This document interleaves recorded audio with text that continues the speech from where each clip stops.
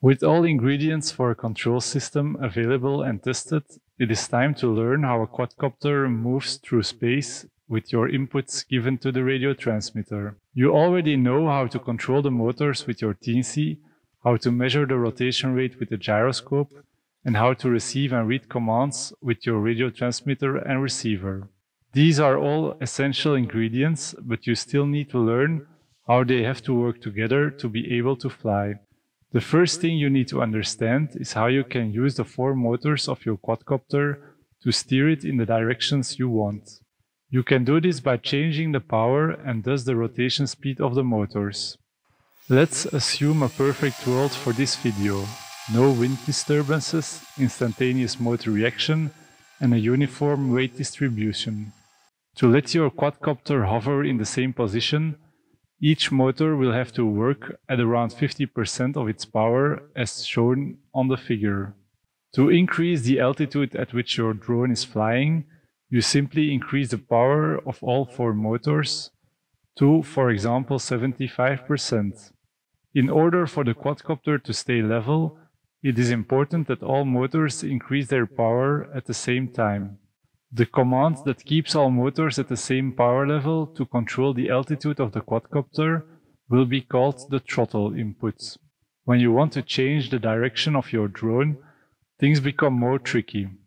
Assume you want the drone to stay at the same altitude but move sideways to the right, which is a roll around the x-axis. The throttle input will be equal to 50% for all motors, as you do not change altitude. But in order to initiate this sideward movement, the power output of the left motors, which are motors 3 and 4, should be higher than the power of the right motors, which are motors 1 and 2.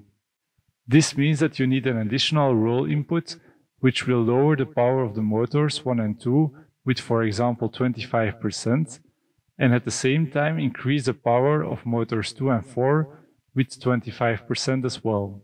With the same reasoning, you can estimate the motor power for a pitch movement. In this case, motors 2 and 3 will need to work harder than motors 1 and 4. Just add 25% power to motors 2 and 3 and subtract the same amount from motors 1 and 4. The final possible movement is a yaw turn around the z-axis. In this case, the motors that spin in the same clockwise direction should reduce power. This might seem counterintuitive, but the resulting torque on the frame is always the opposite as the spinning direction of the motors. When the motors spin in a clockwise direction, you will get a counterclockwise torque on the frame.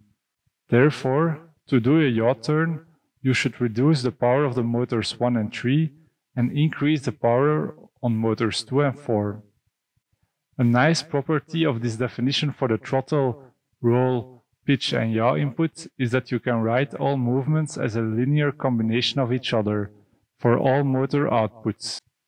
The output of the motors first consists of the throttle input, which is the same for all motors and used to reach a certain altitude. Next, you add or subtract some motor power when you want to perform a roll movement. For the pitch movement, you will subtract power from motors 1 and 4 and add power to motors 2 and 3. And finally, when you add the yaw rotation, it are motors 1 and 3 that need to reduce their power, while motors 2 and 4 increase it. Adding all these parts gives the necessary motor output when you want to increase altitude, while simultaneously performing a roll, pitch and yaw movement. The resulting motor output is very simple. Motor 1 shouldn't be powered, while all other motors should be fully powered. In reality, you do not send a power percentage to the ESC, but rather a PWM value between 1000 and 2000 microseconds, where 1000 microseconds corresponds with 0% motor output, and 2000 microseconds corresponds with 100% motor output. In your flight controller code, the throttle input will vary between 1000 and 1800 microseconds to leave 20% motor output available at all times for rolling, pitching and yawing. You can write this example in a more general way by using equations in which the output of each motor is a linear combination of the throttle, roll, pitch, and yaw inputs. The only thing that changes in each equation are the plus and the minus signs. Now the throttle input ranges from 0 to 80%, and the transformation to microseconds is very easy. For the roll, pitch, and yaw inputs, the story is a little bit more complicated.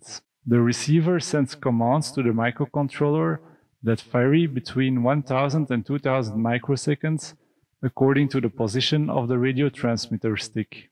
For the roll, pitch, and yaw sticks, whose default position is physically in the middle of the radio transmitter at 1500 microseconds, you need to transform the PWM values to physical rotation rates.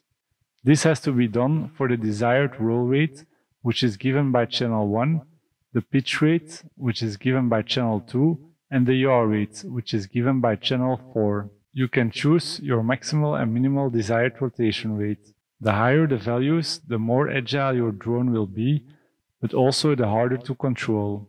For now, take the limit values of 75 degrees per second and minus 75 degrees per second.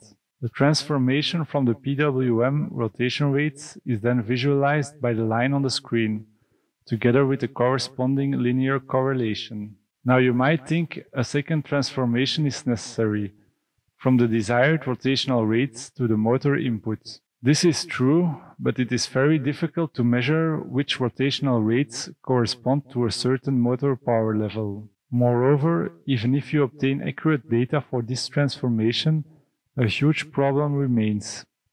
The reasoning in this project holds only for a quadcopter in a perfect world. In the real world, you will have small disturbances, which will have to be corrected immediately by varying the output of each motor depending on the disturbance. As you are not able to model or predict the disturbances, you do not do a second transformation, but instead you will rely on corrections made by your fast microcontroller and a technique called PID feedback control. This PID control will be the subject of the next video. Thank you for watching this video, and do not forget to subscribe if you want regular updates on the new videos in this series.